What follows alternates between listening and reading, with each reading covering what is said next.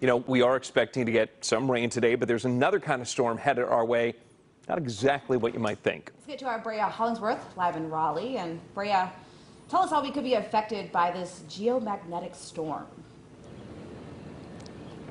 Yeah, and I know some people are wondering what a geomagnetic storm is. Well, the way that scientists describe it is it's a magnetic field of a solar flare that interacts with Earth's magnetic field. Now, weather forecasters say in the last week they saw two separate eruptions from the surface of the sun. Both have now combined and are headed toward the Earth. Now, this may sound concerning, but this storm isn't strong enough to cause any infrastructure issues. It could, though, possibly cause disruptions on your GPS or radio communications. Airlines will also likely be impacted as well.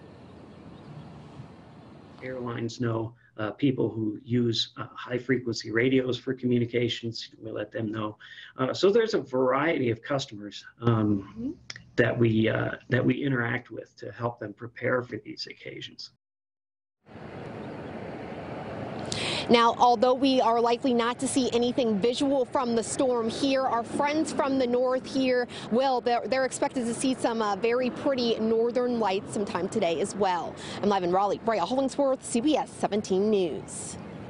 That should be pretty. This entire thing is just fascinating, though. You feel like you have a good grasp on it now? Kind of. It's like the ultimate science lesson, though. Brea, thanks.